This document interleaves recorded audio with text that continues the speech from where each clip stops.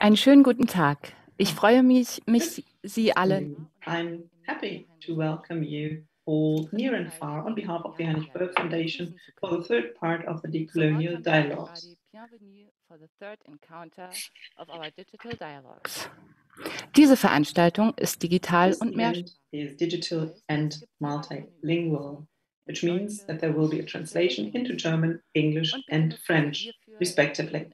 So please use the globe button at the bottom of your screen. There's translation to German, English, and French. Please press the little globe button on the bottom of your screen for interpretation.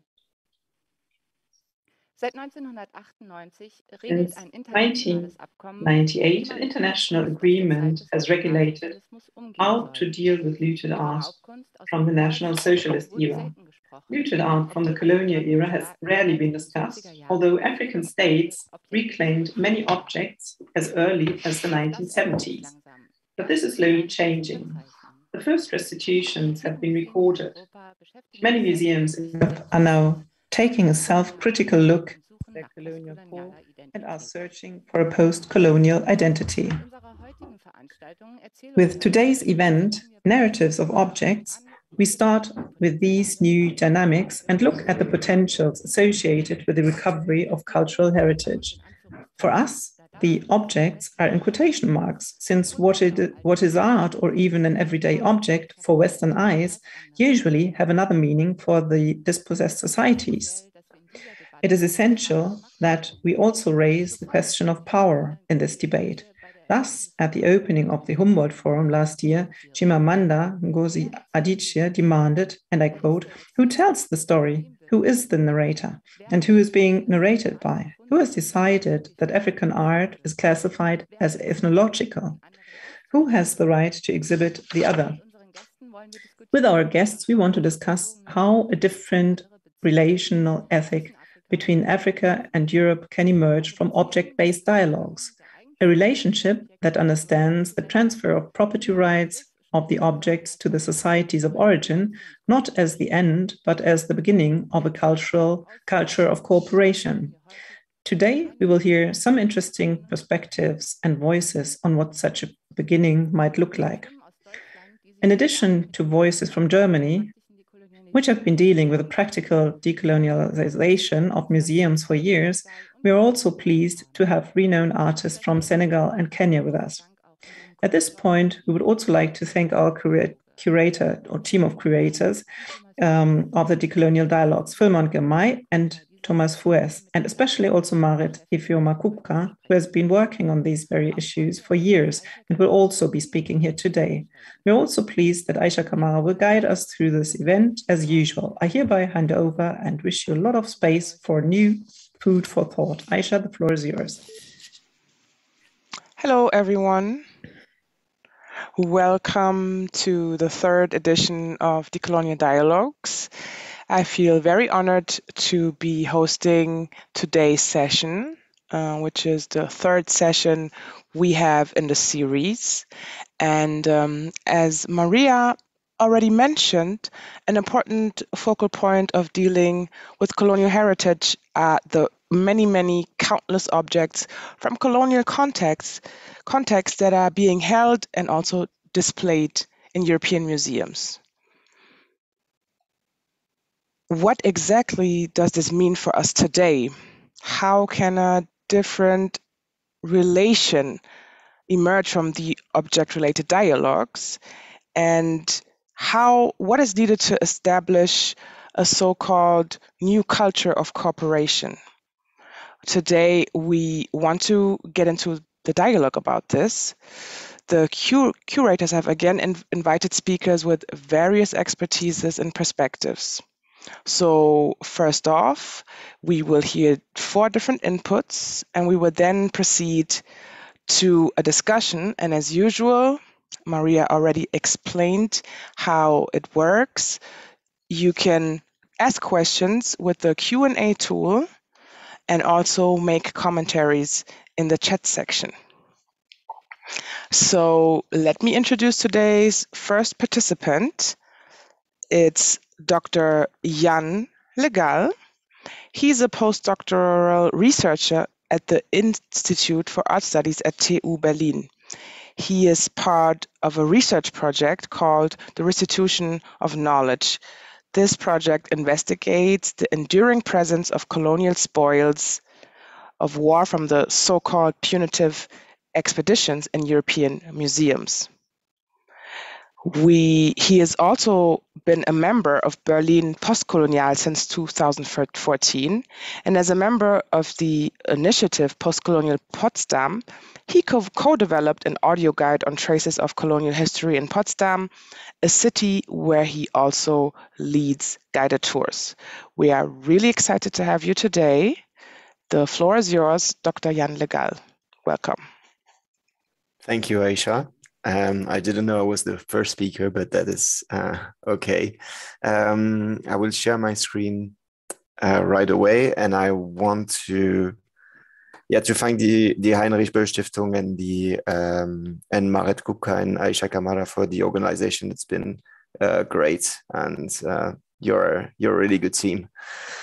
So I hope that everyone can see this presentation. My talk is called Needles of Agency and Haystacks of Violence, Museum Archives and Collections as Evidence of Anti-Colonial Resistance, with a question mark. But first, before diving into this talk, I just want to say, because this series is called Decolonial Dialogues, that I want to underline that my position and my upbringing as a white French cis man influenced by Eurocentric curriculum means that I can never pretend to be able to decolonize anything, except perhaps the colonial racist thinking that has lingered in my mind. So I would therefore never describe myself as a decolonial scholar, even though decolonial thought has influenced me along the years. And as you said, as I'm a member of the initiatives Berlin and Potsdam post-colonial, and we have long been involved in the work of identifying, contextualizing, and deconstructing colonial traces in the city or in archives. We advocate for fallism and structural changes in traditionally white institutions, such as museums, but not only. But our work belongs rather to the work of post-colonial critique or critical whiteness studies, and not, it does not belong to decolonial thought. Now coming back to the talk, this talk is rather linked to our research project at TU Berlin, a project that is led in partnership with the University of Oxford. The talk deals with excavating museum archives and storerooms, and to what extent this work can help us better understand the history of colonial violence. And by extension, we ask the question whether it can give us some insight in understanding anti-colonial resistance. Those spaces and those archives might indeed also contain stories of resistance to plunder, even if those stories are marginal. I want to first acknowledge the fact that I will talk about some contexts that are violent, and I want to issue this trigger warning first. Racist language and quotations have been replaced by more neutral terms so that I don't hurt the viewers with sensibilities. If you want the original quotes, you can always send me an email and I can send it to you. So our work at TU investigates the history of so-called punitive expeditions and African artworks and belongings that were plundered during these expeditions. What is entirely lacking among museum studies is actually an overview of these violent events. And here's one way of presenting this overview. An overview that reveals how the appropriation of cultural heritage took place during and alongside violent campaigns of subjugation, of extermination, and campaigns of coercion as well. So we started skimming archives of the German colonial military with my colleagues Jean-Ange Boignet and Elias Agiga.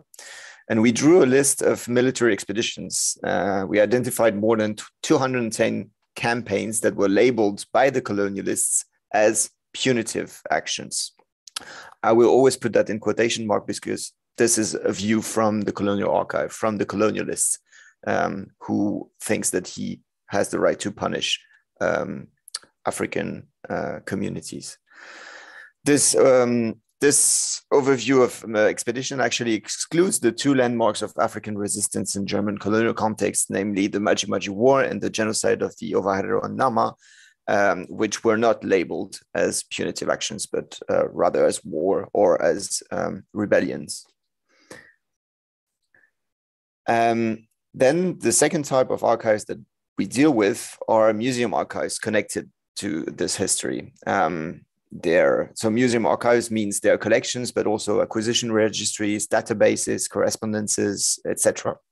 And browsing through such documents, we found out that between 1884 and 1915, officers of the German colonial military sent no less than 282 shipments to the Berlin Ethnological Museum, which was at the time thought as the central repository for those collections. Well, this is well known in Germany. Lots of people know that these shipments arrived there, but it still reveals how connected the realm of colonial conquest and the realm of anthropology were at the time. There are so many letters, and I was at the Linden Museum today browsing through letters of officers. There are so many letters of colonial officers that are in museum archives telling about the history of this colonial violence. And the evidence of brutal events, such as the Benin expedition of 1897, which I think everyone knows now today, fortunately, or the plunder of the Palace of Tibati in 1898 in Cameroon, which is a bit less known. Those two landmarks, for example, are quite widely represented in these lists and these acquisition registries. But there are also many other contexts that have largely been ignored by colonial historiography. And we want to take all those contexts into consideration and identify patterns of colonial plunder. One of this pattern is departing from the reports, from the military reports to arrive at the museum. So this is one example. The task at hand is to find out which expeditions in our list of 210 expeditions are featured directly in museum collections, or when do they arrive, or when, if objects were plundered, when do they arrive? And how can we link the report and the collection? For this, we map the routes of officers and their platoons, as well as the timeline. And then we try to find out whether they sent shipments after they attacked or burned down African towns or villages that are then mentioned, perhaps mentioned in museum archives. The officers often relate how they burned down those villages or deprived Africans from their means of subsistence, such as land and cattle, but they seldom mention whether they robbed them from their cultural heritage and belongings. Here's an example with an officer called Gideon von Gravert, who launched an expedition to the region south of Lake Rueru in East Africa, today in Rwanda, in April 1898. He aimed to bring local leaders to submit to German colonial rules, leaders that actually thought that they were sovereign nations. And at some point, he lacked some barter material for diplomatic talks, and he was ignorant of local politics. So seeing the Wanyarwanda communities unwilling to provide them with supplies because they didn't have gifts the Germans didn't have gifts to give them for their hospitality. Instead of leaving them at peace, then Gravert used this kind of hostile behavior as a pretext to attack them and burn down their villages. And I quote him in English, so you've got the quote in German on the presentation. Quote, added to the long ignorance about the conditions in Ujiji and Usumbura, we lacked barter material. The hostilities of the people who brought us abundant food and cattle could therefore almost be considered as welcome for us, unquote. His report was sent in June 1898 to the governor and then published in January 1899 in the organ of colonial propaganda. And parallel to that, Gravert sent crates with belongings of the Warundi and the Wanyarwanda to Dar es Salaam in June 1898, crates that were then shipped to Berlin in January 1899 and landed at the museum in February 1899. Other shipments from Rwanda with larger objects, such as you will see some beautiful drums, arrived in Berlin in 1902 and 1903. We might actually never find out whether Gravert took them from the homes of the people he attacked, but beyond the obsession of determining provenance for each and every one of those items, can we actually relate stories of resistance to crimes perpetrated by colonial regimes? When the Wanyarwandans showed the Germans that they were annoyed at the way the colonialists took supplies without giving them anything in return, they resisted, only to see their homes being burned down by the Germans. And some of these drums, if we can imagine these drums to have been hit by people, some of these drums might have served to mobilize or communicate, to mobilize against colonial rule.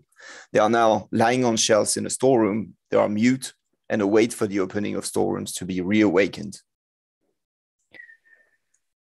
The other trajectory that we have departs from the museum. So all these museums, their databases, their storerooms, their archives, and we look at those collections, and the question is, what can we find there that has been disregarded or even willingly concealed by the museums? Are there objects or subjects who should be returned?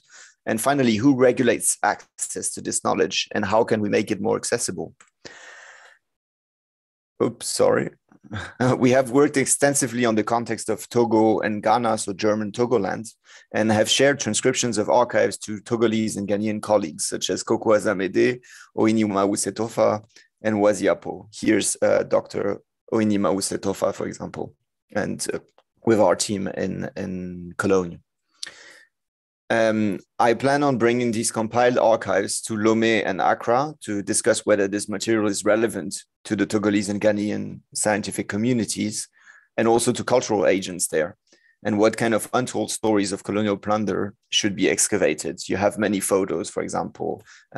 We are also allowed to take photos of objects, but not allowed to tell them where the objects are in the storeroom. And here you have an example of one piece of archive where you have maps of German Togoland from the time, from 1898, maps that were drawn by the colonialists that actually plundered African communities. Here's another very long 179 pages of with 1,700 objects that were taken by the officer Gaston Thierry in northern Togo and Ghana. We also work in close collaboration with our colleagues Richard Tsogang-Fossi and Sebastian Sprute. This is a project on Cameroon. They attempt to draw an overview of colonial collections from Cameroon. And one of the several officers under our scrutiny, called Karl Adametz, brought those two figures alongside 240 other items and belongings from the grass fields. And he wrote the following in the archives that is attached to those objects. And I quote him: "Ever since I have been stationed in the Bamenda district, I have come to the following conclusion. Collecting during wars enables one to obtain more complete and unspoiled results than collecting through purchase. In the next few days, the campaign against Munchi, the Tiv community, will begin, followed by one in the Basho area. I hope that Captain Glauning and I will be able to send some useful items to the museum in the course of the campaign." Unquote. I could give you several other similar quotes that attest of how colonial plunder took place and how those officers actually talk about that. Basically, the officers put the blame on communities who refused to submit to colonial rule, to colonial law, justified punishing them in their language, and then plundered their belongings and took everything with them, from artwork, doorposts, to necklaces, to things that were actually very personal. If you're interested, we can come back to the different forms of those so-called punitive missions in the discussion, but I don't want to bore you with military history.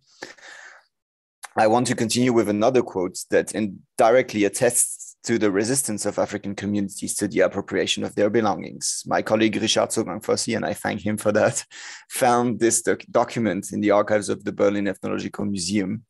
It was written by the art dealer Umlauf, so Johann Friedrich Gustav Umlauf, one of the most prolific sellers of African art and belongings at the time.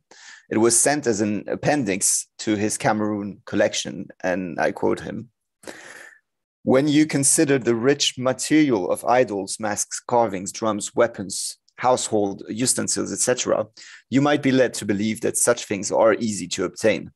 In reality, the situation is quite different. The transport of such large pieces as doorposts, ancestral figures, drums, etc., is quite difficult and extremely expensive.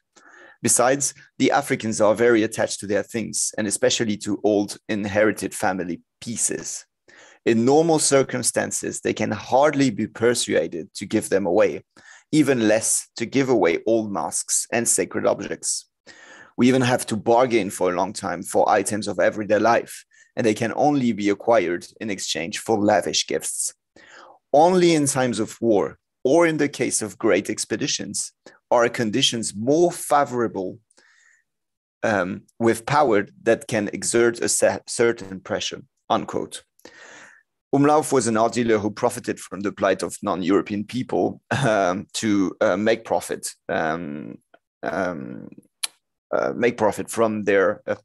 their cultural heritage. And here he openly admits that Africans held on to their belongings, and that violence was the best modus operandi for getting hold of the most prized objects, such as royal insignia or thrones.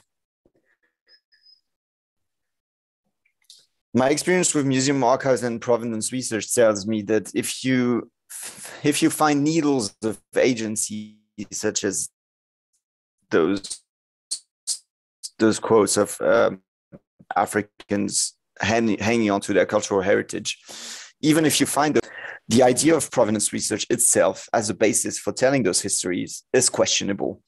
First, it is often used to delay the quest for justice, reparation, and restitution. The thing is that one should recognize that colonial regimes were, by their very nature, regimes of terror and coercion. And for this reason alone, colonial collections should be open to anyone interested in issuing a restitution claim, regardless of what provenance research says. Secondly, as Clémentine Delisle argues, and I quote her, "The irony is that this renewed verve of provenance research goes back to the source, so to what she calls the ethno-colonial museum, in order to recreate missing pieces of information omitted at the time of acquisition," unquote. I agree with her that this is a practice that re-legitimizes the ethnographic museum and that we should go away from that. Drawing from Saidiya Hartman, Priya Basil also asked for other narratives to arise. And this is what Clémentine Delisle also writes in her book, The Metabolic Museum. And Basil wrote, and I quote, "I propose that forensic dissection unite with unfettered imagination. I see necrography, so the writing of the loss, mixing with artistry to enable what I would call fabulography, a practice of projecting freely, associatively into the gaps of the past to retrieve in any form, such as song, dance, film, text, drawing, or recipes, to retrieve something of what has been lost. These attempts would create potentiality and other kinds of liveliness around objects, a challenge to the stifling authority of traditional museums. This is something we are currently trying to explore, but I must say that just like ethnography locked up those objects on shelves, shutting them down in stillness, putting them at disposition of the white gaze, in a similar manner, the rigidity of access to storerooms today, the violence and racism pervading the archives, and the dryness of museum discourse and provenance research kind of obstructs any glimpse of creativity. It kind of entraps us in stories of loss, stories of colonial violence, at a time when we should have the potential to shape stories of empowerment, of restitution, of reconciliation. In a nutshell, I hope that artists, curators, researchers, and activists will all participate in shaping this fabulography, away from a neo-colonial ethnographic anthropological interpretation of those collections, of those objects, or those belongings. Imagining not only how these objects would be cared for today in Cameroon, Tanzania, Togo, Nigeria, but also perhaps imagining what Fela Kuti or Chimamanda Ngozi Adichie would write if they could engage with Nigerian collections in German museums, if they had 5 hours or even a month that were given to them to visit the storerooms and do something with it and write a narrative. I thank you for listening and really look forward to the other presentations and the discussion.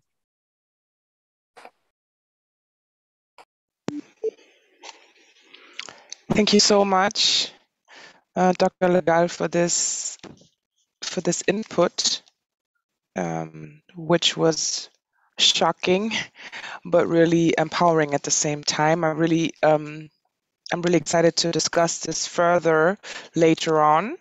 But let's first hear our next participant. I would like to welcome Chao Tayana. She is a Kenyan digital heritage specialist and digital humanities scholar. She combines computer science and her lifelong passion for history. She calls herself a headstrong historian.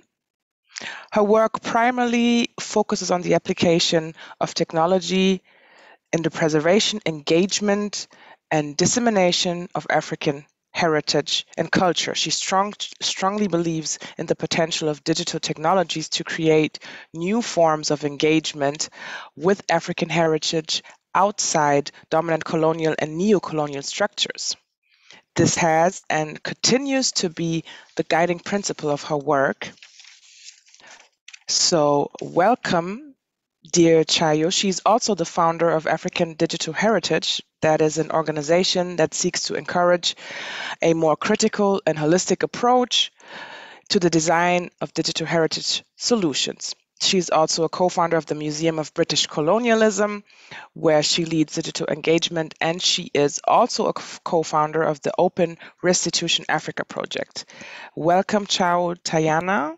We can't wait to hear more about your work.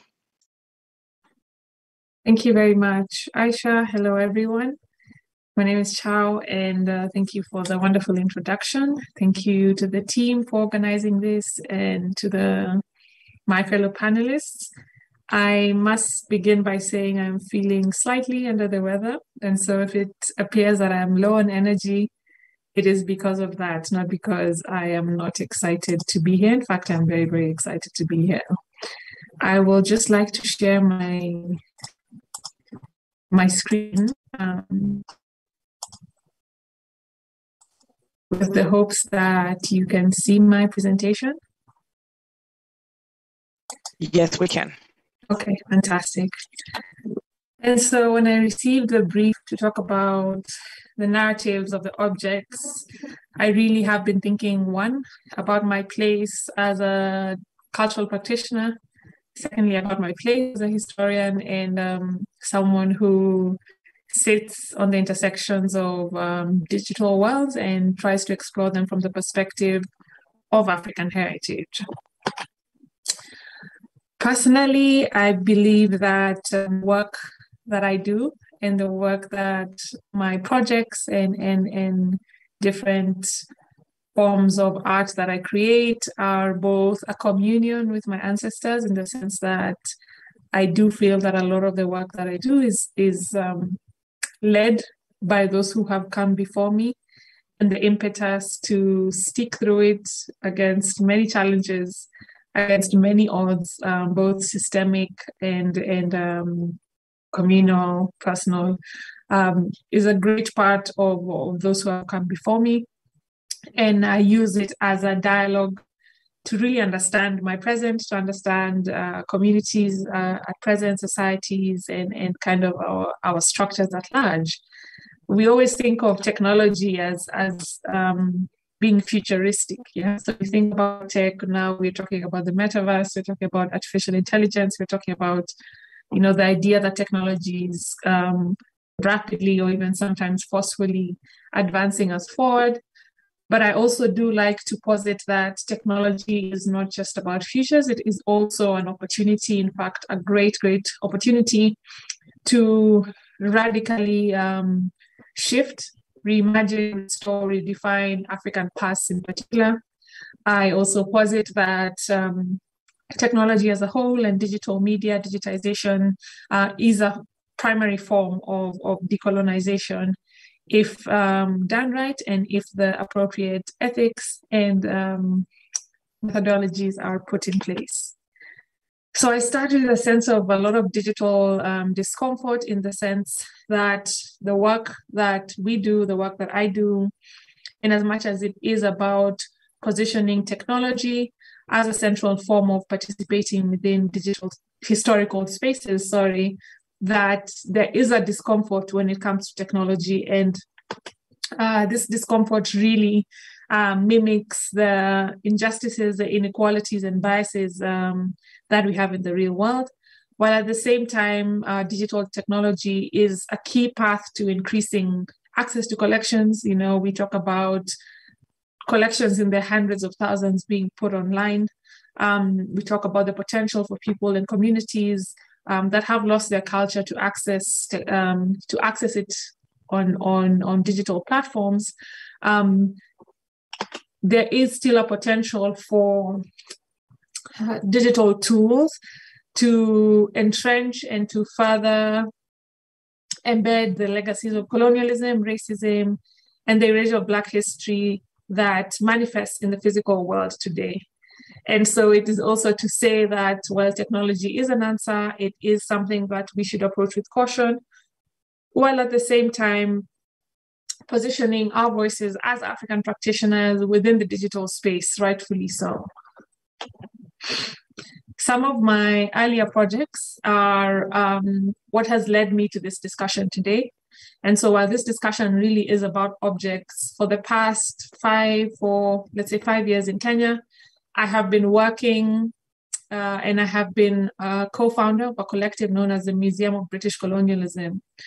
We began this project really out of a need to understand the kind of colonial legacies that manifest here in Kenya today, the history around it, and really to bring open the archives around British colonialism and what took place. In this sense, we are positioning ourselves as curators, as artists, as thinkers, as people who are affected by this history, in a space where accessing objects is very difficult. Accessing archives is a whole other story, because many of the archival records pertaining to the period of the war and the fight for independence in Kenya are not even in Nairobi, they are held in the UK. And so as people who are really struggling against this structure that is designed deliberately not to let us encounter our history, we began to go out into the field, we began to interview people, and we began to use digital technology as a way to combine living memory, to combine intangible heritage with archives, with archaeological structures and evidence that we find today. One of our primary goals with this project has been to map and to visualize detention camps that were set up during the state of emergency.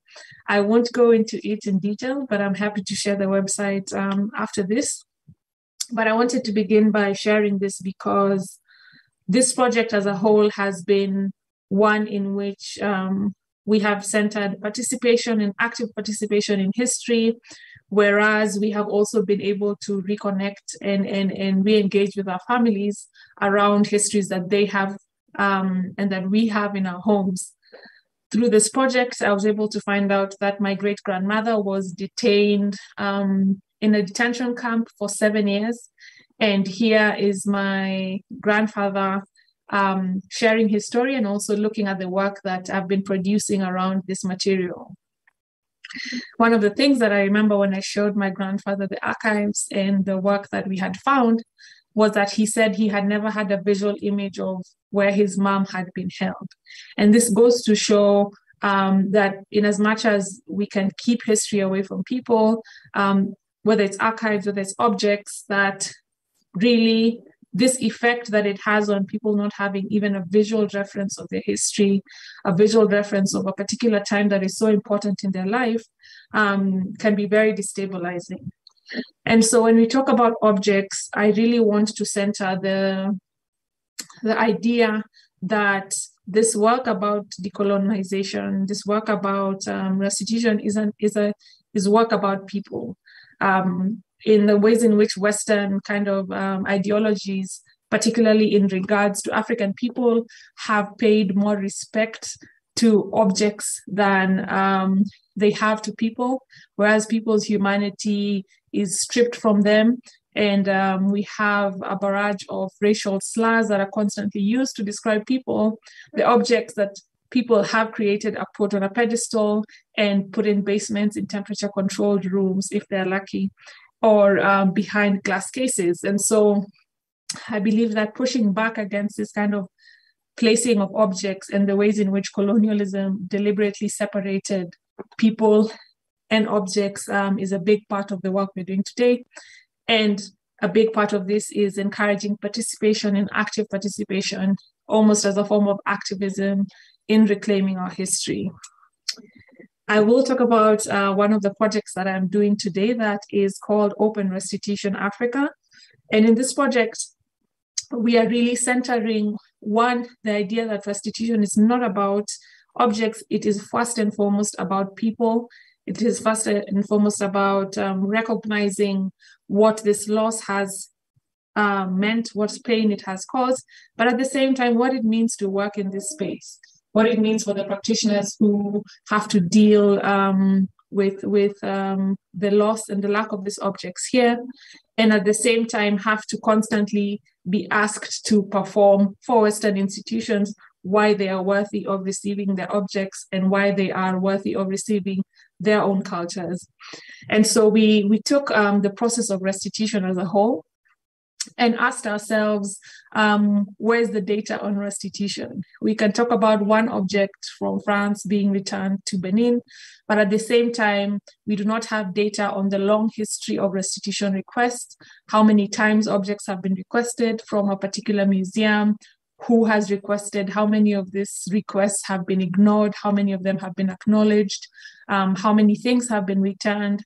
And while restitution is very, very prominent in kind of discussions, we are dealing with a lack of centralized data, particularly data around the African perspective on restitution, and kind of this hampers ways in which we can collaborate with each other. And so we are creating a database that is mapping, among other things, returns, pending requests, best practice, highlighting the role of African practitioners and the complexities that they face, the emotional labor, the psychological labor, the intellectual labor that is involved in this process, and really our visions for future and present, and what this would mean to have for Africans to actively be part of this space and to be visible. One of the findings that we have, and we are soon to publish, is around publishing on restitution. We have found that restitution has increased by more than 100% on digital spaces and kind of discussions on it in academic circles, yet African scholars are the least cited in the discussion. And so it is positioned as something that is about Africa, but at the same time, very few Africans are being cited, despite the fact that this work has been done. And so this work is as much about restoration as it is about staking a place in this position, in this vast, vast digital world in which so much is happening. But at the same time, it is very easy to be lost. For me, I think participation is a form of resistance. It is a refusal of the status quo around dominant histories. It is a way to legitimize sources such as oral history, indigenous knowledge that have been ignored and shunned and disparaged. And in itself, a way to really look at ways of healing, what it means for me as a young woman, as a young African woman, to be working in this space is really to find myself grappling with very many questions that I may never have the answer for, but at the same time that allow me to get a sense of healing for myself in a world that has, or in systems that have tried very hard to ensure that my sense of identity, my sense of place are not given to me and are not easily accessible. What it means to do this work, in as much as we are working in digital spaces, in all our projects, I truly believe it is about centering the experience of human beings. How do we humanize this process? How do we talk about the frustrations of having to write letters of requests over and over again that go unanswered? How do we talk about encountering racist material in archives and how that affects not just the research, but the researcher as well? How do we listen to people's experience? Because we are dealing and constantly rummaging through archives that did not even see us as people in the first place. And so if we are relying on these archives as the sole historical proof of record, then what does it mean to produce material that is based on solely these archives? How do we measure the impact of this work, which is a question that we have been grappling with for a long time? And how do we replenish and restore for ourselves in as much as we are doing this in service ourselves, our families, and to our communities as well? A line from Saidiya Hartman, and she says that expanding the limits of the unseen, it is easy to hate the creator of the archive. What is not easy to confront is to confront our inheritance of this hate for ourselves. And participating within this work, looking at objects as they relate to communities, as they relate to spirit, as they relate to indigenous knowledge, is a big part of listening to that which is answered in the archive and in the provenance records that we see today. How do we create a space for dialogue and language? But really, at the end of the day, I believe that it's about freedom, a freedom to be angry, to be frustrated. When we speak to African practitioners and practitioners of African descent, we often don't even hear the kind of frustrations of dealing with this system, the personal toll and the emotional toll it has on people, you know, and how do we talk about it as an equal part of the work? Finally, for me, I choose in many ways to focus on the freedom that digital technology brings, the freedom that it has for us to encounter each other across countries, across time zones, but really to grapple with difficult questions, particularly around the legacies that are so entrenched in our systems today, and really force us to think in a certain way, which is really not the only way. Through digitization, through digital discussions, we are creating derivatives of the original object, and we need to ask ourselves critical questions as well. Do Western museums have the right to digitize objects that they do not own in the first place? And when they digitize these objects, who owns the copyright for this material? And so this disruption and the digital discomfort is also about really asking hard questions around technology and the ways in which it can enable violence to continue in many ways. Yes, this is the end of my discussion, which is a quote that I like to say, that history is hiding everywhere. It's hiding in the archives, it's hiding in the museums, but sometimes it's hiding in front of us as well, in people, in buildings, and really doing our best, my best, to ask myself how to go beyond the kind of singular agendas and singular narratives that have been a big part of how I have encountered the world. Thank you very much. I hope I'm looking at my clock, and I hope I'm still on time. I look forward to having a discussion later. Thank you so much, Chao, for this wonderful presentation. And yeah, you have ended just in time, so let me not lose more time so we have enough space to discuss this all together. I want to introduce our next participant, and I will now switch to the German channel for that.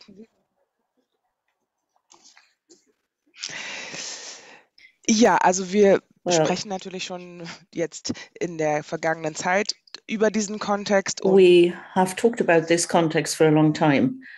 And just in order to explain everything, we are talking about collections, material and immaterial objects are currently in European museums. That is to say, in Germany as well. Jan Legalis just clearly mentioned that in his presentation.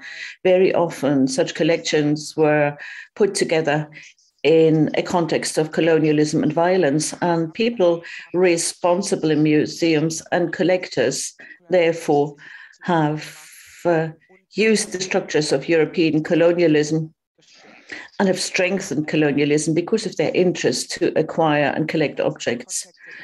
This is a topic we are discussing in the context of decolonialization, and our next participant is very interesting in that light because she works in one of those museums. Stephanie Bach became a curator for global art history, focusing on Africa in 2019. She works at the Grassi Museum für Völkerkunde, Ethnological Museum. Dresden also had a very important collection, and there are many objects that are still in that collection. Stephanie Bach studied art history, non-European art and culture, focusing on Africa, and she has studied at Leipzig University. Today, she joined us to talk about how ethnological museums, the Grassi Museum, to be precise, deals with that context and what the discussion is. They have a program called Reinventing Grassi. It is a program that is in the making, currently being planned at the museum, at the Grassi Museum, and she's going to talk about that. So welcome, Stephanie Bach. Thanks for inviting me, and thanks for organizing such an event. I'm very happy to be with you, and I'm very happy to represent my whole team today. And I can also speak on behalf of the partners that we work with, cooperate with. And I hope that you can now see my presentation. It's a pleasure, as I said, to introduce our new program, Reinventing Grassi. Of course, I do have just a short time available to give you an insight. Next to the Hamburg program and the Stuttgart Museum program, we are the third museum that was chosen by the Cultural Foundation of Germany to receive funding to plan our museum in a new light. We would like to become a network museum, transforming our museum altogether. That is to say, we'd like to give a platform for many different voices. We'd like to work with other actors and visitors in order to take a critical look at our ethnographic, ethnological collection and take a closer look, in particular, at the history of how this collection was acquired. We did our opening event on the 4th of March, and here we worked with a network that focuses on repatriation and restitution. We also have established a backstage area, but I'm going to talk more about that as I go along. Just to give an insight about our museum, we have two identical floors, a total space of 4,000 square meters that we'd like to rearrange and redesign. 1/3 of the space has already been transformed, has been redesigned. So our visitors still see some older parts of our exhibition. At the same time, they see the newly redesigned exhibition areas. And this also shows the development. The old exhibition was hierarchically structured. The new exhibition is going to focus on cultural, political, social connections. Let's start on the first floor. Here you see a wing. I mean, if you've never been to our museum, it's a very complex structure. On the first floor, we have our so-called backstage area. 3 rooms were redesigned so that visitors go through the old parts called Asian collection, and then they move on to the backstage area. The backstage area looks like that. This is the first room we have redesigned. It was developed based on the idea that we would like to show our visitors what we do at a museum. So what happens next to exhibitions, next to the visible things? There are many different things that we do, and they're important. And that is why we have opened a so-called care room, where you can learn something about conservation work. The problem is that our storerooms are full. And since we are now dismantling the old permanent exhibition, all the objects need to be inspected, repackaged, because they have been on display for many, many years. And some of the objects are damaged, bleached, their temperature and humidity damages, or some objects are treated with toxic biocides for the purpose of conservation. These are the problems that we are currently faced with. Furthermore, we work together with different communities of origin. On the left-hand side, you see our Marrakesh project, where we take the objects we have from the Kilimanjaro region in order to inspect them, catalog them, and work with communities. We have the so-called room of remembrance. This room is subdivided into a protected area and an open and public area. It was a room established for the purpose of restitution of museum objects and repatriation of human remains. Here, visitors can go to the public area and see an exhibition there on what we have already repatriated and restituted. So visitors can learn what that means. Restitution becomes ever more important. And so it was important for us to show that to the public so people can develop respect for such practices. Here we have really talked to the communities of origin, and we have developed and designed this room together with them. On the right-hand side, you see the protected area. There is a special room reserved for our visitors. There is a research room, and there is a storage room for objects to be repatriated or restituted. Next to that, we have a semi-official room for rituals, for events, ceremonies. This can be done by the communities, depending on what they want to have. Do they want to share their encounter with ancestors, with us as museum staff, or with general visitors, or do they want to have a complete private setting? It's up to them to decide. It's a long-term process, and we just respond to the demands, requests, and of course you can also directly contact us for restitution claims. Then we have a prep room. It's our experimental room. It's called Things That Can Happen But Need Not Happen. It's a place where we invite guest curators, scholars, artists who work together with our museum staff on a specific object, a specific issue. The first topic currently is subjects, objects, and things in between. Anna Schiffer and Haka Schneider were invited. They deal with the classification of our objects. Let me say that we have a total of 200,000 objects. 45,000 of these come from the African continent. And those two scholars deal with the issue: what is the Eurocentric view on these objects? What did that mean for them personally? How did they change because of the European attitude?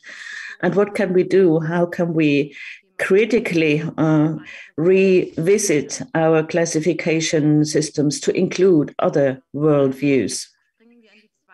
Then we move up to the second floor of our museum. Here we have the left wing. It's on the 4th of March we opened it. The remaining rooms are still closed, but they're going to be reopened step by step. In the first room, we confront our colonial heritage. Jan Legal has already talked about the problematic appropriation acquisition context.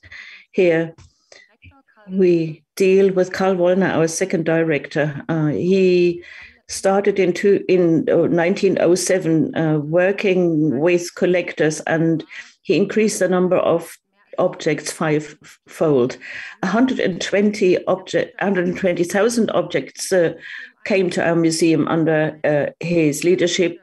He introduced a categorization system. He developed an inventory system. And of course, their major deficit, because it's a collection that was put together because of colonial context, and much information was lost. And for us, the question is, how can we retrieve that information? How can we get access to the collective knowledge? And how can we work with our partners to generate that knowledge? And what could be the future of these objects acquired during that period? The next room is a room for our project Berge Versetzen, Moving Mountains. Para, an artist collective, worked with Tanzanian colleagues.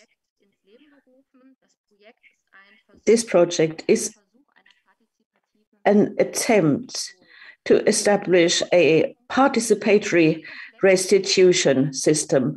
In a nutshell, it's a very complex project. In 1889, Hans Meyer, a geographer, undertook a Kilimanjaro exhibition. So he went to Tanzania. At that time, it was a part of the Southwest African German colony. Meyer took part of the crater, and he christened the peak Kaiser Wilhelm, Emperor William Peak. And he took elements from that mountain, gave it to the Emperor William, and this peak is now lost. The other half of the stones were given to the son of this collector, and he sold it to Austria, and it is supposed to be resold now. So here we have Tatjana and Amani as our partners who talk about the echo of void that was created because of colonialism. And they also talk about this stone that is missing now. So we try to find out where the remaining stone is. So we would like to restitute this stone.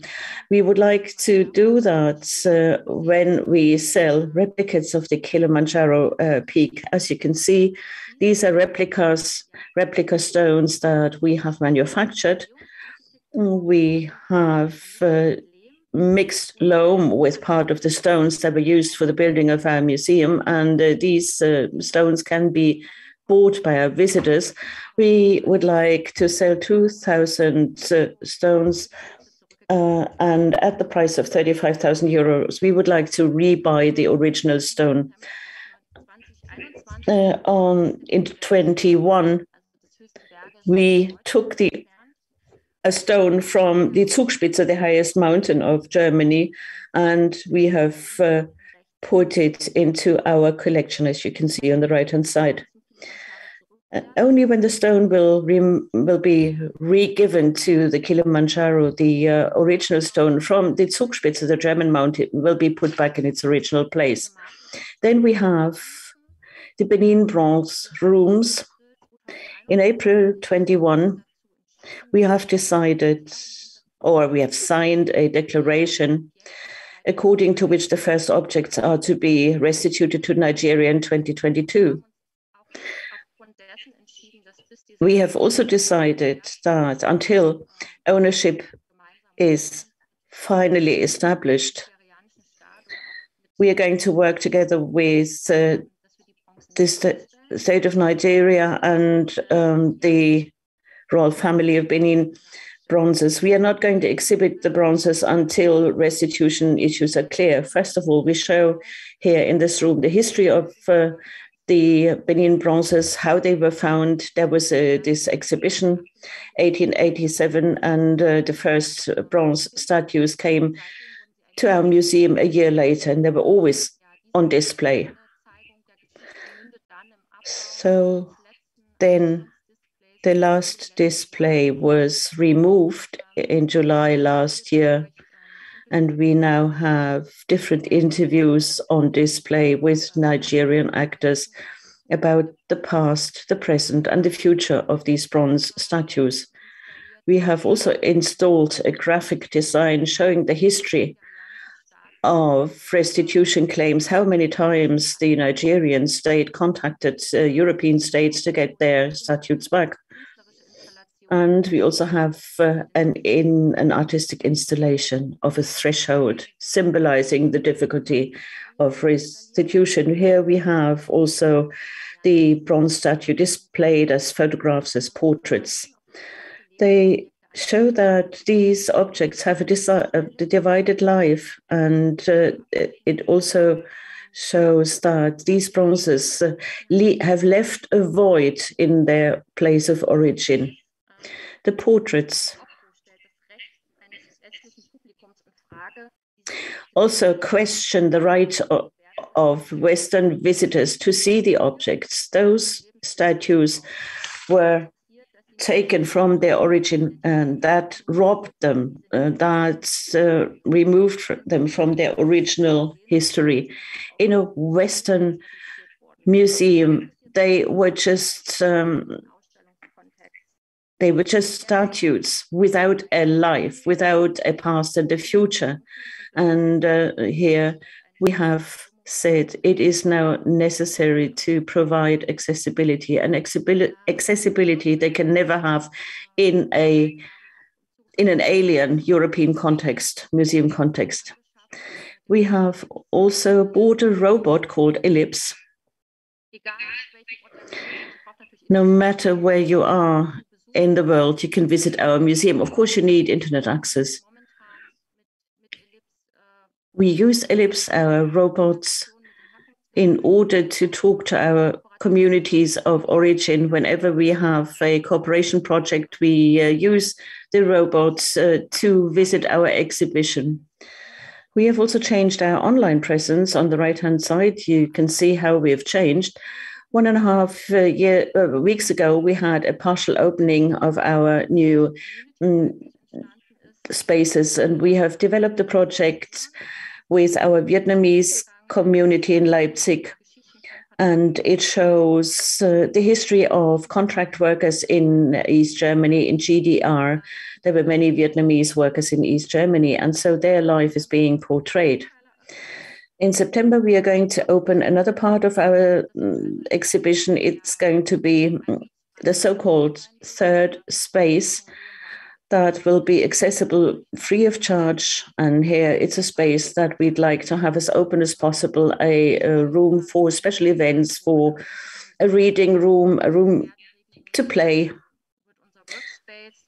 Our workspace on the right, that you see on the right-hand side, will also be available for NGOs or Leipzig-based initiatives. And we are also going to have a pub there.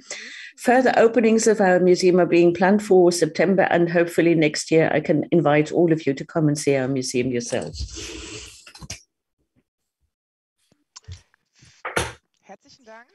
Thank you very much, Stephanie Bach, for this introduction and your information about the Museum Grassi in Leipzig, what you're doing now and what you're going to do in the future. So we will continue now. And English channel. Switch to English now.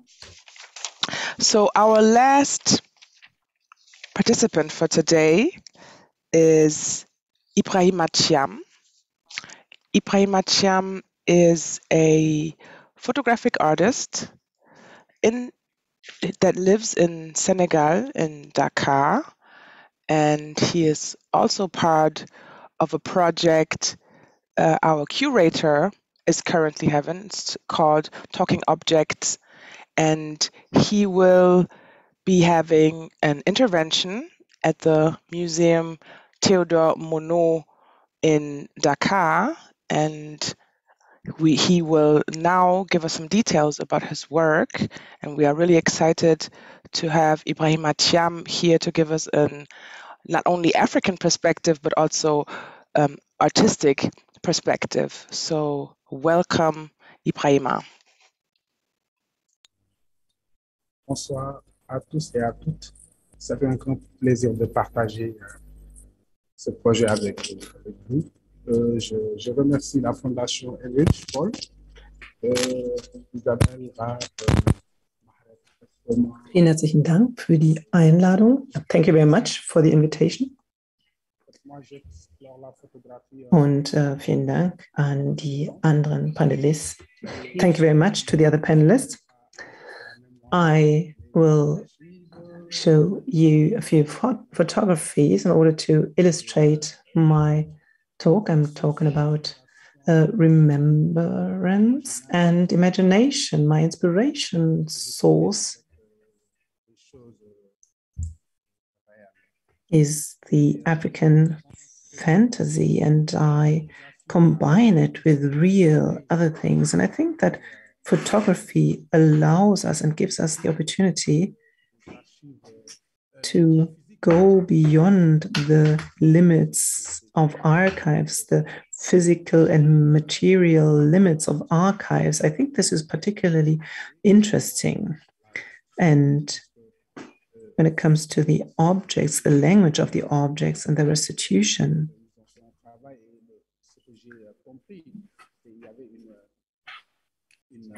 we have, as far as I've understood, a new national ethics that we've developed. This is also very interesting to hear more about it. And there's also a political connection.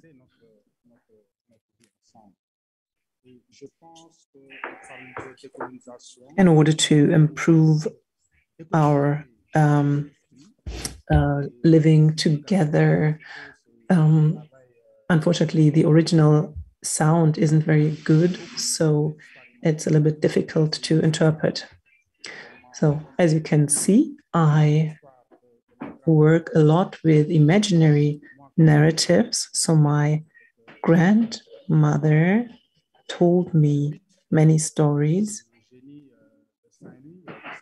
I grew up with the myth of an invisible spirit, and based on through photographic art, I wanted to illustrate that. This is why I use these images to tell these narratives. A narrative about Makuabam, and in order to decolonize the spirits, we have many traditional narratives that we can use. And we should not forget about this traditional knowledge. Unfortunately, the line seems to be interrupted, so the speaker can not be heard anymore. The image is frozen. And there's no sound at all.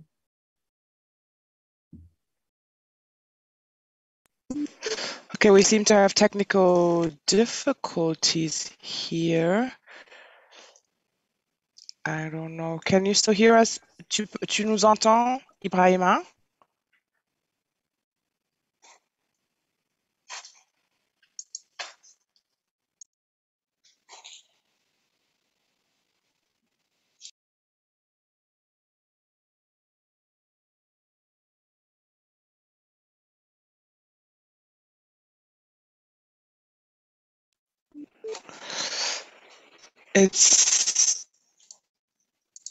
it seems like Ibrahima Thiam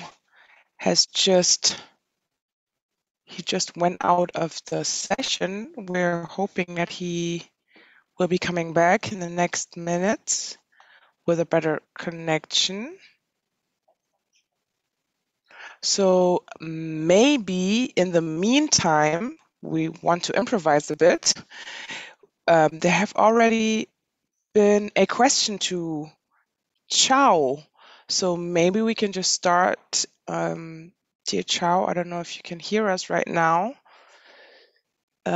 with a question that was directed to you, but I'm not sure if you can hear us, Ciao. You could put your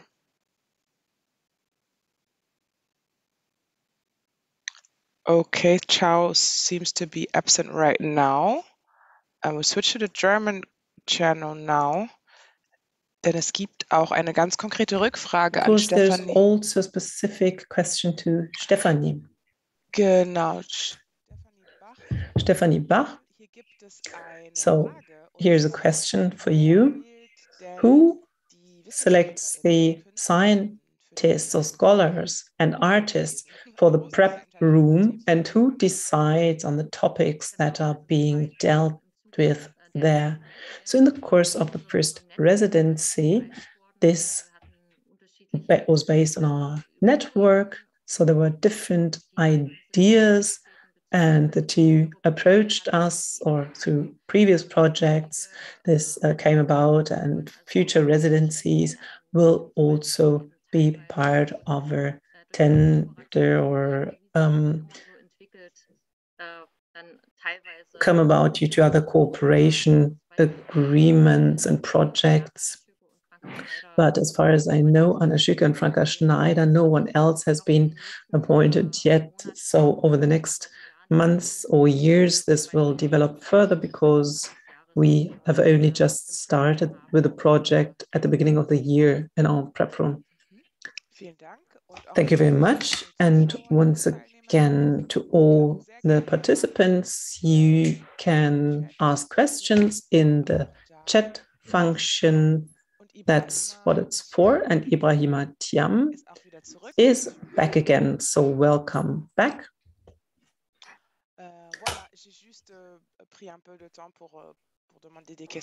Ibrahima, in the meantime, we have just asked a question of a participant to Stefanie, but you still have the floor.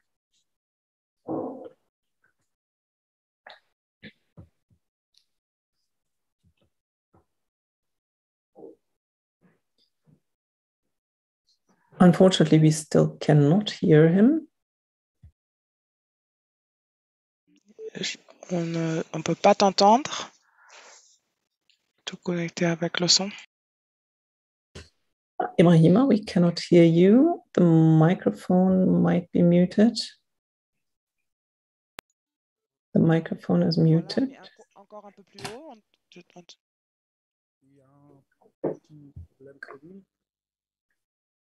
Unfortunately, there is a technical problem. We can hear you, but not really very clearly. Can you hear me now?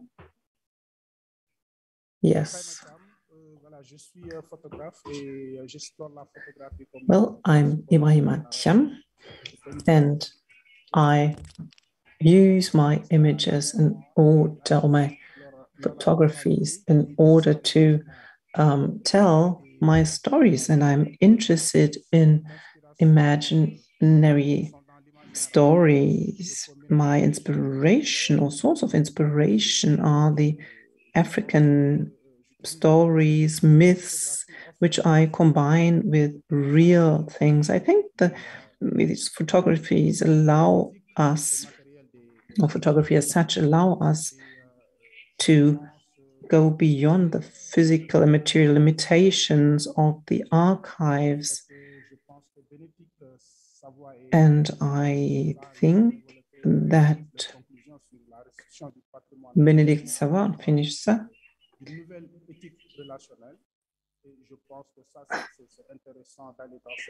have talked about the restitution of the African heritage, and this also meant a new ethic. And this is, I think, the right direction, and this allows us new connections in order to jointly complete our humanity.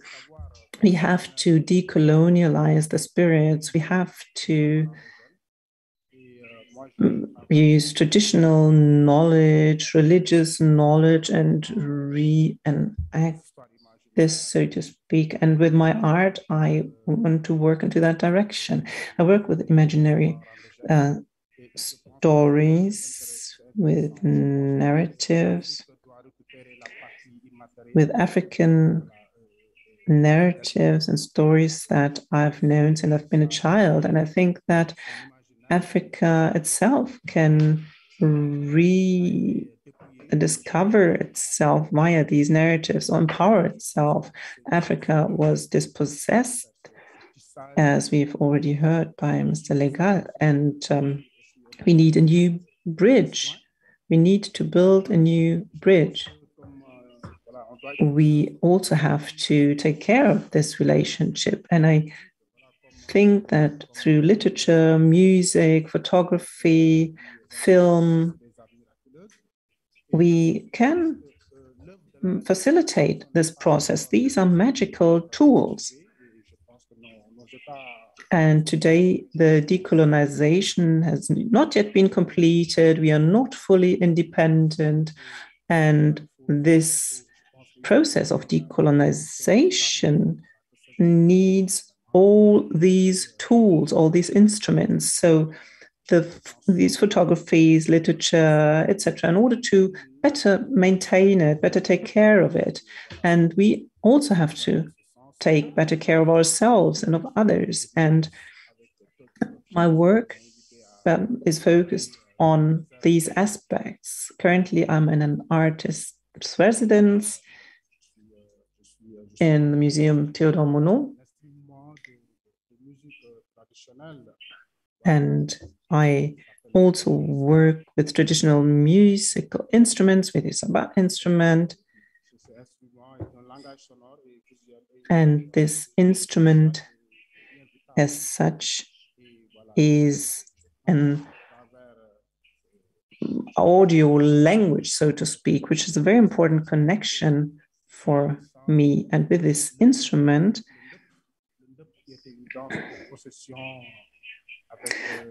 I have a connection, or rediscovered a connection, to traditional dance. And for this dance, music was very, very important. And so a special kind of language emerged. It is a language that we also have to take care of and maintain. And this is exactly the work that I'm doing right now. I think that all the civilizational treasures need to be acknowledged, and we also should maintain the dialogue. And this is what I want to reflect in my work, the dialogue between us, between the visible and the invisible, between us and the others. And here you can see this dance of which I was speaking, the dance that is supposed to heal. Here we have someone who is sick and is supposed to be healed by this dance. And we should look at the objects in a way so that we understand what they want to tell us. And we also have to share this knowledge. It's also an important deconstruction work and the delocalization work, together with a friend, Professor Da, who was at the museum together with the students at the Museum Monod.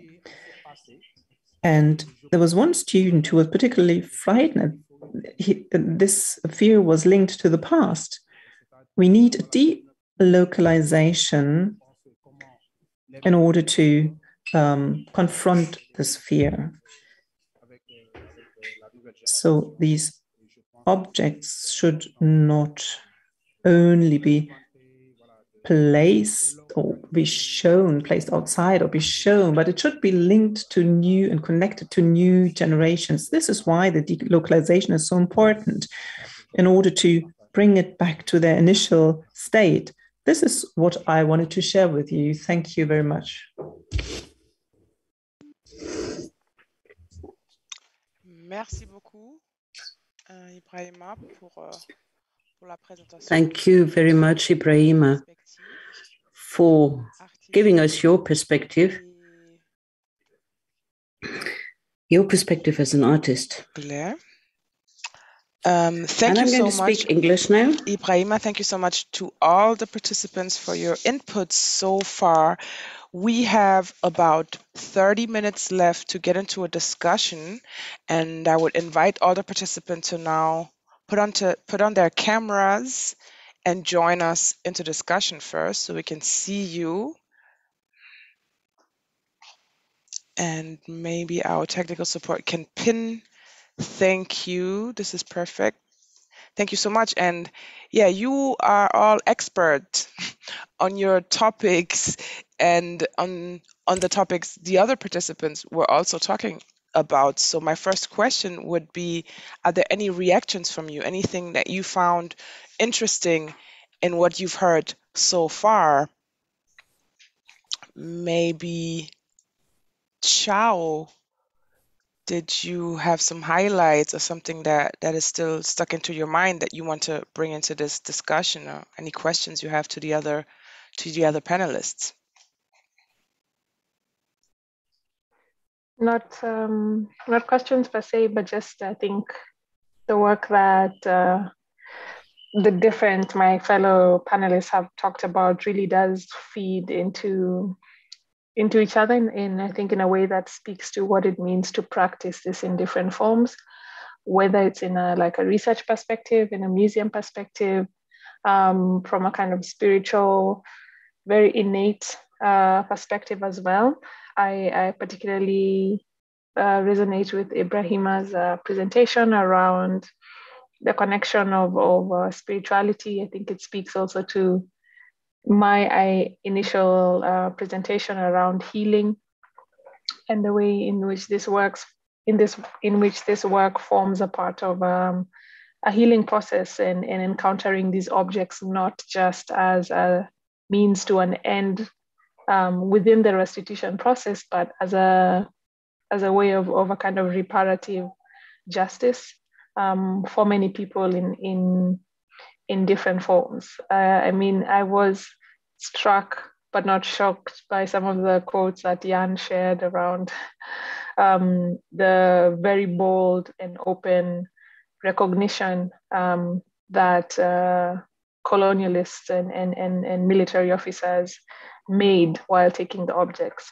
because we often hear this counter around these objects being taken for our own good and to preserve a history that we could not preserve ourselves. And you see it in the archive that the violence was known from the beginning, and the violence is in the archive. However, whenever we talk about restitution, it somehow falls into a debate on whether it was right or wrong. But we are seeing the archival record kind of admit to the guilt and to the wrongdoings from the very beginning, So it's been an interesting discussion. It's been a lot, but yeah, thank you very much to my fellow panelists. Thank you so much. Does anyone like to add anything to it before we move on to the questions we have in the Q&A section? Jan, please. Yes, thank you everyone for your presentations. I really loved your quoting Aimé Césaire and Les Armes Miraculeuses. I didn't know about that work and the fact that music, photo, poetry or visual arts can be weapons and are weapons to against colonial structures. And I think that these weapons are the ones that should be used now for new narratives attached to those collections, those objects, those belongings, those mythological figures, etc. Chao, I wanted to say, I am shocked at the fact that the archives, Kenyan archives, are not accessible to you because they are in the UK. And that's everything we try to do when we have access to some archives. We asked to what extent can we share those with people in our networks, not only researchers, but also activists and people in the cultural sector. And the thing is, we can share we are allowed to share the transcriptions of the archives, but sometimes, depending on with which museum we are working, we're not allowed to share the PDFs or the original documents. And I think this is your project on making this available and digitizing objects that museums don't own is very important, and it is something that happens very often under the table, but something that should be systematized.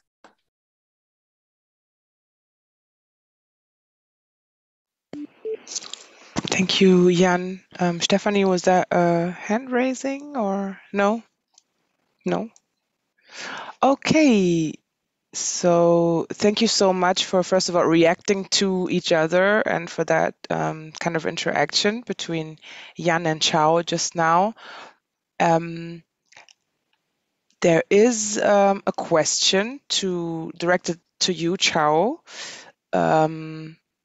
You said that decolonial labor is emotional labor, and even I could hear you mentioning even taking in Jan's research is actually kind of an emotional process and labor. So what experience do you have with descendants of the former colonizers doing this emotional labor? Because Eurocentric academic approach is rather coined by logocentrism than by emotions. So what are your experience on emotions from Europeans, I guess? Well, that's an it's an interesting question. I think I can only answer it in as far as the work I've been involved in is concerned.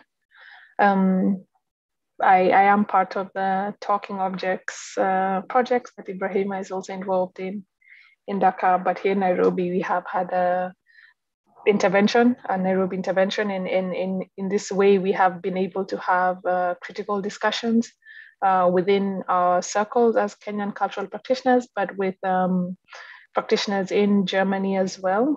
And I often find that these conversations happen outside museums, but I'm also not in the museum sector, so I wouldn't know how much of the emotional labor is accounted for and documented within the museum space. Within my other project around British colonialism, I would say that one way of encountering or factoring in this emotional labor with people of European descent has been a kind of direct participation in working in the field and encountering this history, but also collaborating across networks. And so collaboration has offered a level of discussion for these frameworks. But I think also sometimes that African practitioners are often put in the position to answer very big questions around what should Europe do and how should museums in Europe act. But the truth is some of us are just trying to figure out these histories for ourselves. And so I might struggle to answer that question on behalf of someone who's of European descent. Yeah. Thank you so much, Chao, for bringing this up. And it reminds me of our second decolonial dialogue we had. It was Dr. Toni Hastrup there from South Africa. She's a fifth generation survivor of the genocide in Namibia, and she was saying, so we are dealing with this in our fifth generation. So I would expect kind of Europeans to do the same, to deal with it. And this kind of reminded me, or just connects it back to these big questions, like what should we do? What can we do? I guess this could be one answer to it, to just deal with the trauma maybe in a way that Africans have been dealing with for centuries and generations. So thank you for bringing this up. And my next question, well, you see the chat with me. It's directed to Dr. Legal, Jan. It's a German question, so I would just switch to the German channel. Wozu werden die Objekte bzw. The objects and cultural assets, what are they going to serve for? Some of their kingdoms, some of their villages no longer exist, and museology is not so well developed in Africa. So what is going to be done with these objects? Okay, thank you, Fogang Toyem. I hope I'm pronouncing this rightly. For the question, please drop the doctor. I mean, it just brings a hierarchy that I don't like that much. It's not because I've got a PhD that I know more about those objects or those archives than the people that are next to me.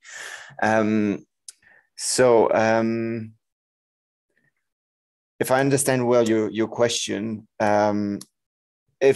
if there's a restitution process and this community doesn't exist anymore, or has moved because of the violence, or is in exile, or if this village has been burnt down and has not been reconstructed anymore,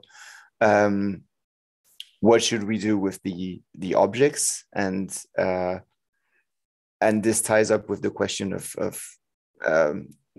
some African countries having not a museum studies.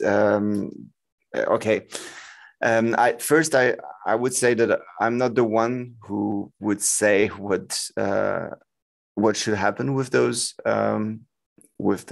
objects, and there are many players in the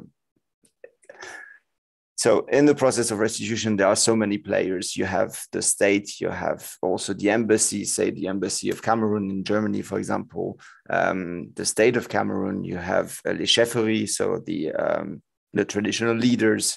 You also have scientists and researchers based in Cameroon, say at the University de Chang or Yaoundé. All these people have actually something to say about what should happen to those objects if they are subject to restitution claims. And this is not the museum in Europe, or this is not me as a researcher working on those archives that should say what should happen afterwards. And I think that Ibrahima and Chao and even Stefanie, in your museum, you have Ohini, for example, Ohini Tofa, who works there. They all have something to say about those objects, about their past, about their present situation, and about their futures. And so sorry, I'm just pushing away the question because I don't think that I'm the right person to answer that. Mm-hmm. Even that is an answer that is important, I think, that you just gave, Jan. But I want to bring in Ibrahima to maybe imagine or answer that question. Oui, je pense que c'est important. I think this is a very important question.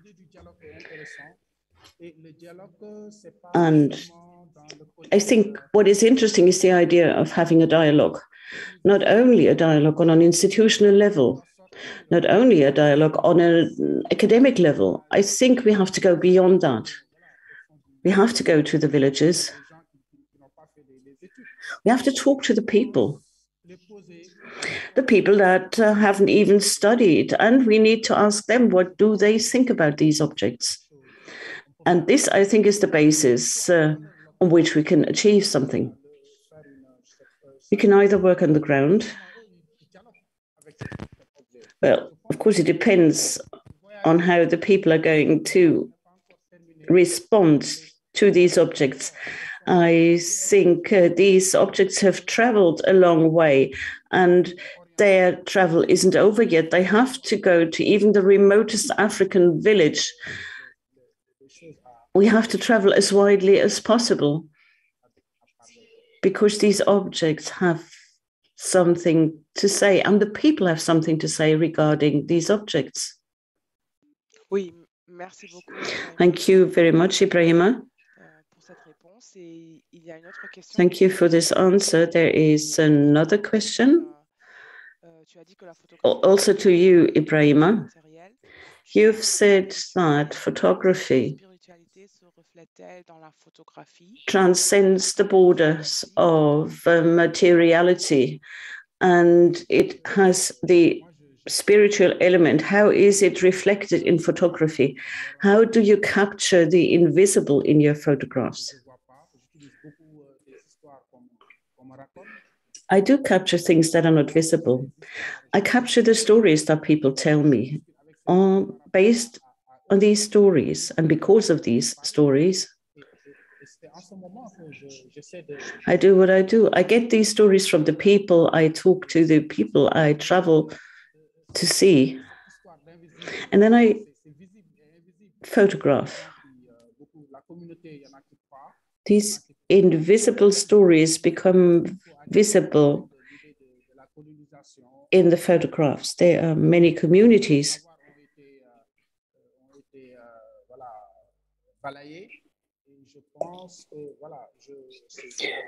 that have never reported about their colonial history.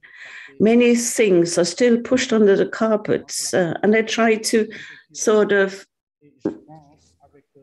unleash these stories. And I think photography is very important, very useful for photographs. And these oral histories can also be complemented, captured in the pictures.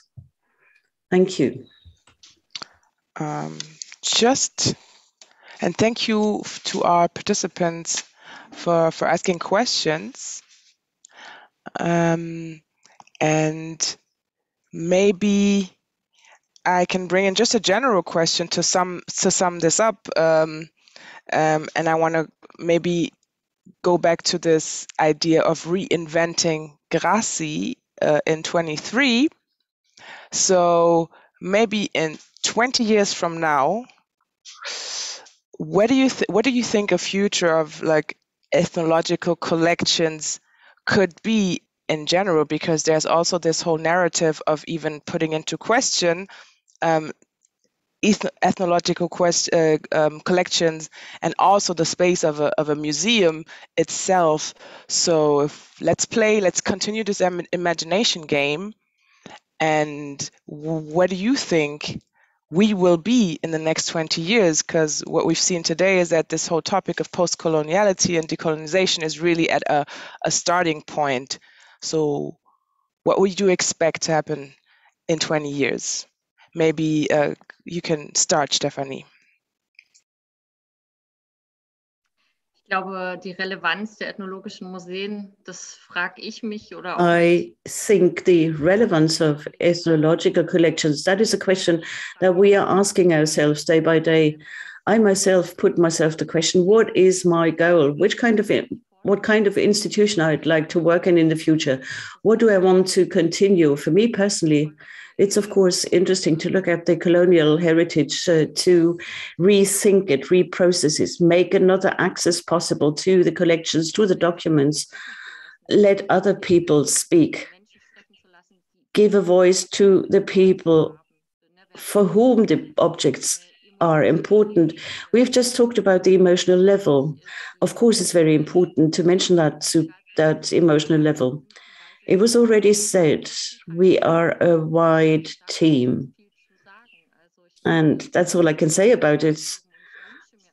I'd like to have a museum, if the Ethnological Museum is going to be continued, that other voices will be heard there, that maybe my work will no longer be necessary there. I do not know whether this museum, an ethnological museum, is going to exist in 20 years from now. And of course, restitution never means just the end of the ethnological museum. Maybe it's a starting point for a closer cooperation, and other common projects can be initiated. You do not need these objects as such to work together. We see it in the case of the Benin statues. We have very interesting responses that we received. People are happy that they can now see the details of these Benin statues.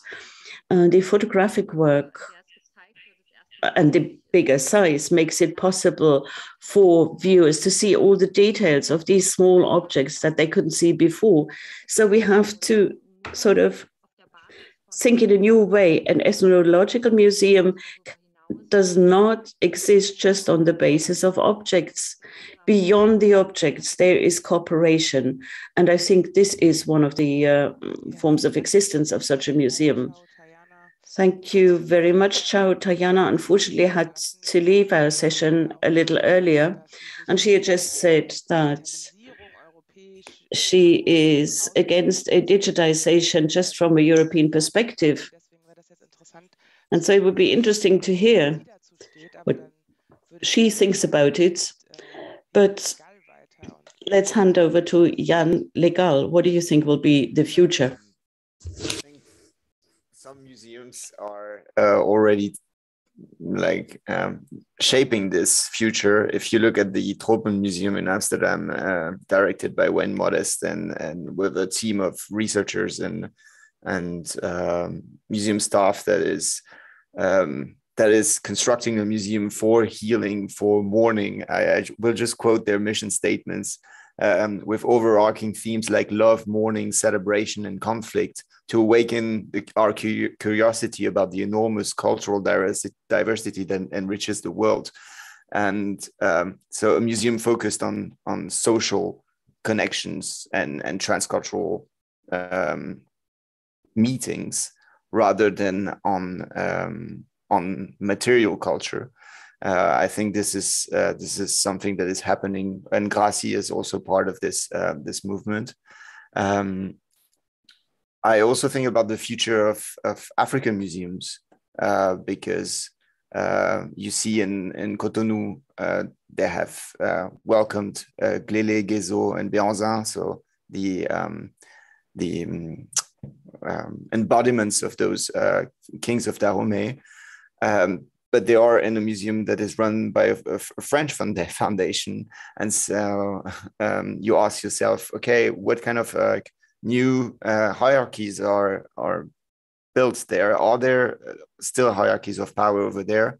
What about the museum in Benin City that will be built to welcome all the Benin bronzes? What kind of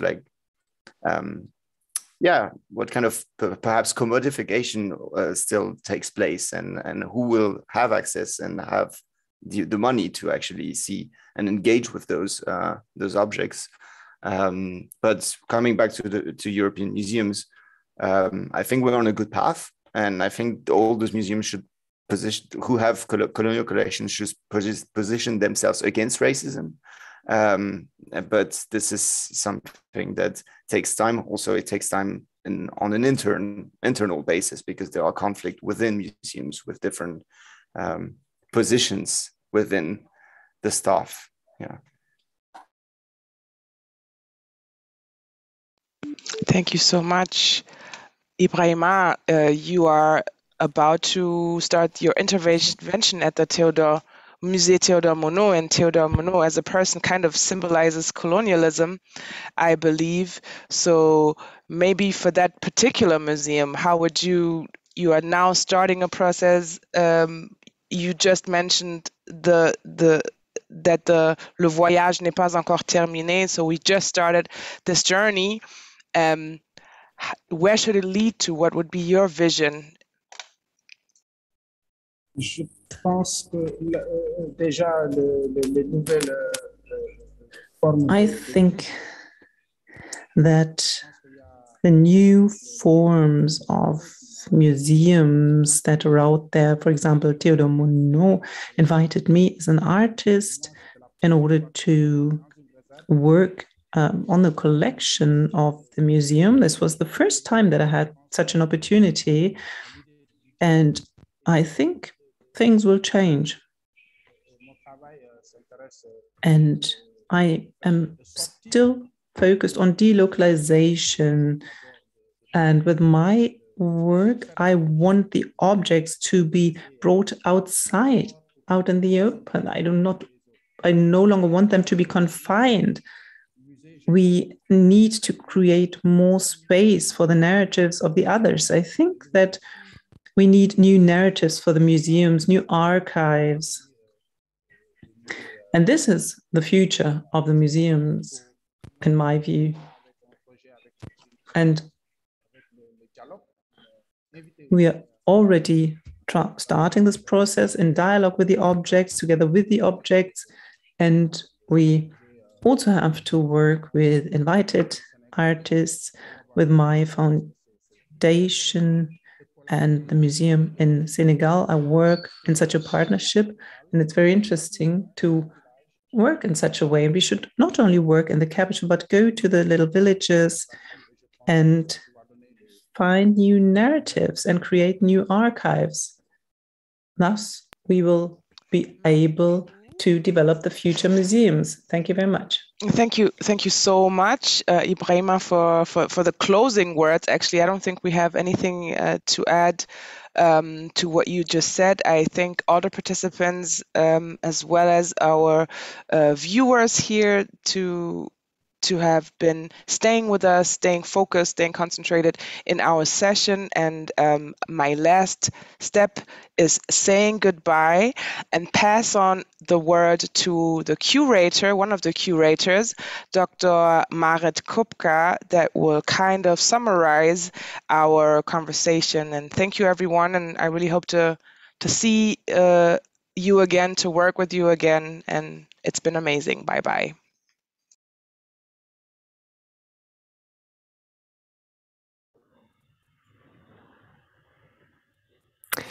Ja, ich habe jetzt die große. I have the great challenge, the great task to summarize today's event and to conclude it, and also to provide a forecast and outlook.